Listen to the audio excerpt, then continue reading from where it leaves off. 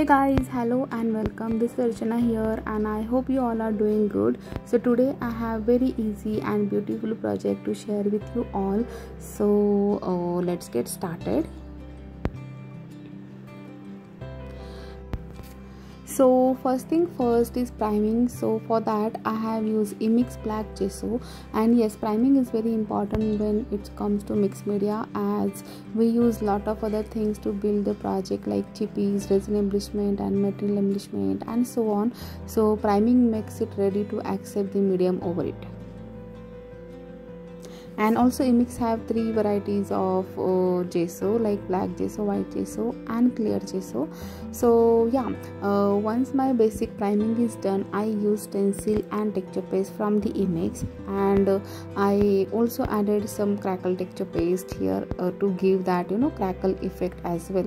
So for adding the texture paste, I use palette knife and stencil, and I just added texture paste using palette knife through the stencil to create this beautiful stenciled pattern on the project. Okay, and I also added crackle texture paste, as I said. So for crackle texture paste, I use palette knife directly directly on the project, so that way you will get very nice crackle effect. You can use stencil as well, but I like to use my crackle texture paste directly. I like to apply it directly using palette knife. And again, Emix have varieties of texture paste to choose from, like ground texture paste. Ground texture paste itself have 4 to 5 varieties of paste, and then we have crackle texture paste as well. And also crackle paste, crackle effect is depend on the application of the paste. So you can see, like once my application is done, you can see how beautiful crackle effect I got here.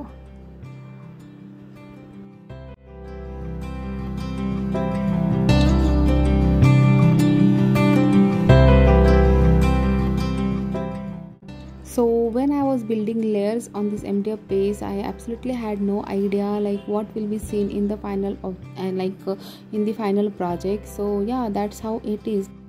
Next, I took chipboard embellishment from the Expressions craft, and I just thought that these chippies will go perfect for the theme, that is Spring of the Joy.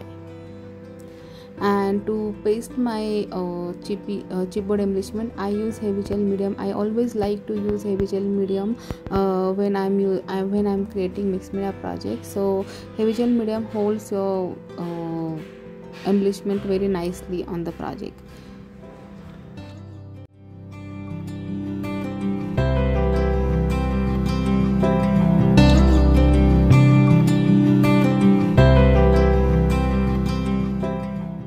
I pasted those chippies, I again cover it using black gesso, and yeah, you can do add everything on the project that you want, and then you can cover it using gesso. But I like to add or prime my project step by step, as I just feel that way we have complete coverage of the project, on the project.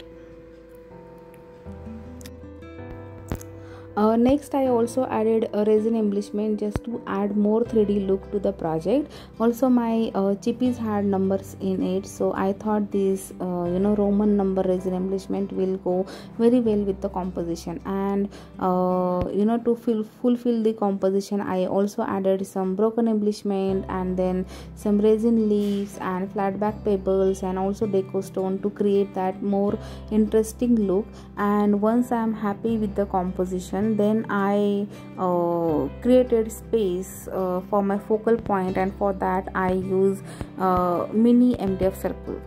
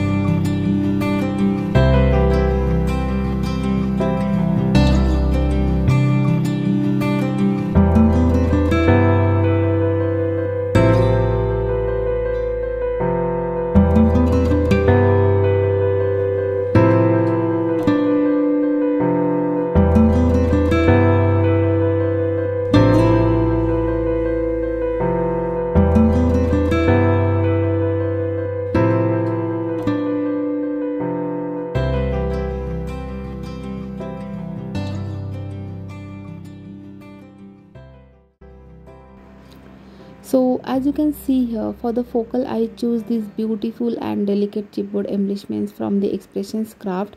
And once I'm happy with all my composition and everything, I have covered them using black gesso.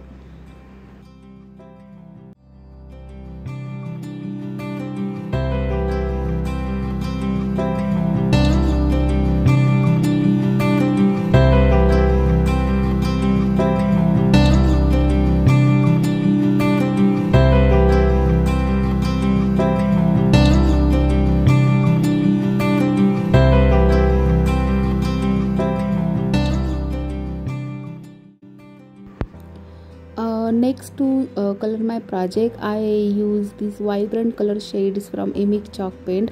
Again, I would like to tell you that Emix have wide range of chalk paints to choose from, and here I have chosen first two dark shades, that is military brown and classic burgundy, and I have applied chalk paint using sponge brush, as you can see here, because I feel that way you will get very nice effect on the project.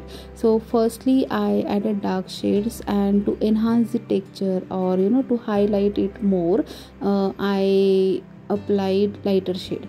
So that's how you can play with the color. So basically first you need to add darker shade and then lighter shade.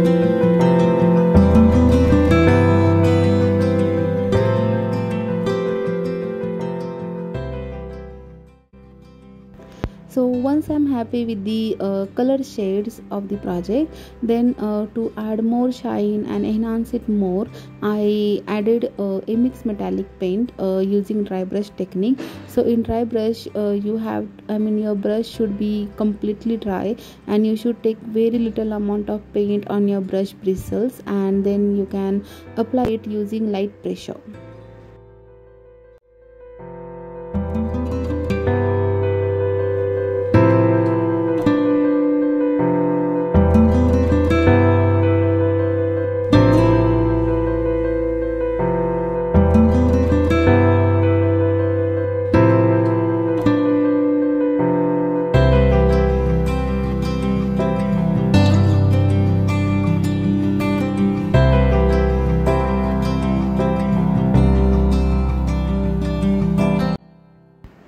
And next, when I thought that my project is finished, but I was just feeling that something is missing, so I went ahead and added Emix glitter paste, Joy of Spring, and that's what our theme is for this month. So yeah, I hope you guys have enjoyed this process as much as I enjoy creating this project, and I will be back with another project soon. Till then, bye bye, take care and happy creating.